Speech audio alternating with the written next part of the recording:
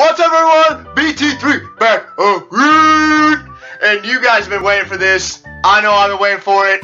It is time for the ultimate dating story of the dating saga, where the stories are 100% true, and I am 100% dumbass. Now, this one isn't about some crazy bitch.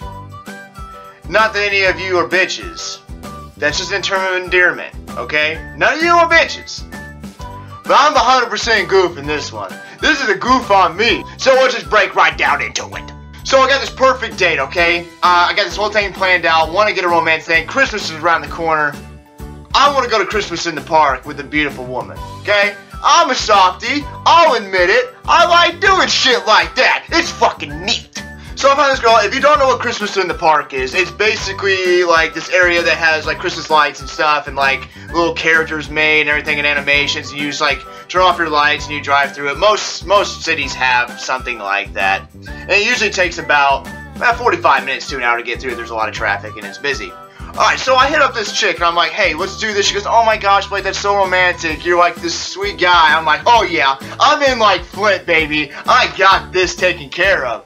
So I'm like, let's do some dinner. Let's go to this Christmas in the park. She gonna be like, oh, Blake, you're so amazing. Like, come and give me that booty. Now, I'm not doing it just to get the booty. I'm just, you know what I'm saying. Well, let's just do it. You know what I'm saying, all right?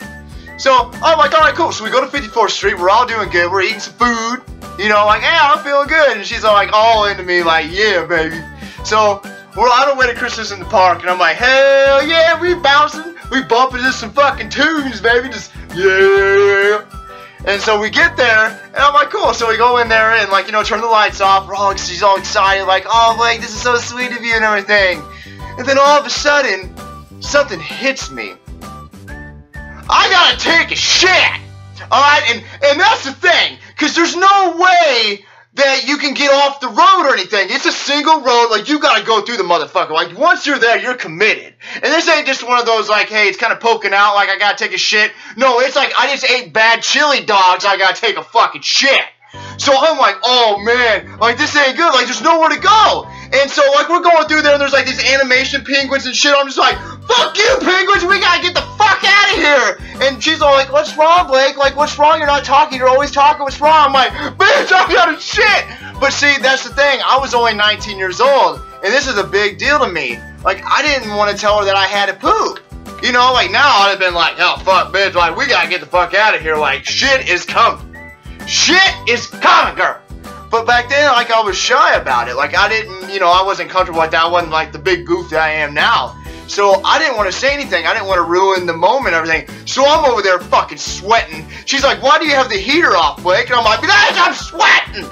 I'm fucking needing this shit so bad. I can't run my crack in the window like, oh, goddamn, give me some air. So we're going through this thing, and, like, it's taking, like, seriously, like, over an hour because there's so much traffic and no one's going. I'm like, bitch, just fucking move! So we finally get to the end, and so you're supposed to, like, donate at the end of the thing. And I'm like, fucking bitch, I just flew through that motherfucker. I was like, move, motherfuckers, I'll get you next time! Being stuck at Christmas in the park for over a fucking hour is fucking insanity. Like, what are the chances that we get there in line and go, oh, shit. So we finally get out of there. I'm like, I gotta stop at the CVS right at the top of this hill. I gotta fucking do it, okay? So I go in there and everything, and like, I should just admit it by now that, hey, I'm not feeling well. Like, something ain't right up in here. But no, I don't do that. I don't want to ruin the moment with her. If I'm saying, oh, I gotta take this huge shit, like, she ain't gonna think I'm all fucking sexy, you know what I'm saying? So I go in there, the fucking toilet's broke! Like, how is that possible? How do I go fucking suffering through that, and then they go to the CVS and the toilet's broke, and bitch, you're a new store! You just opened a month ago, how's your shitter broke? So, no. And Blake, this would be the time when everybody's like, Blake, hey, you need to just admit to her, like, shit's going on, literally.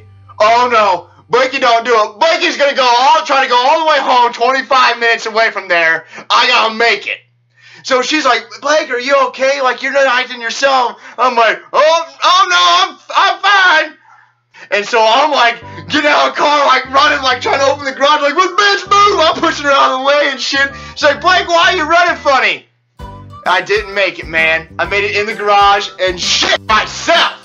So I'm like, oh shit. So I'm like running upstairs, like in the bathroom and everything.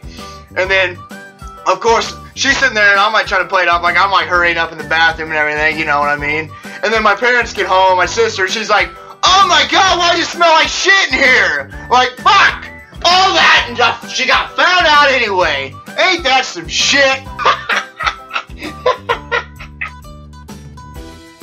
So, I'm sure that's happened to somebody else.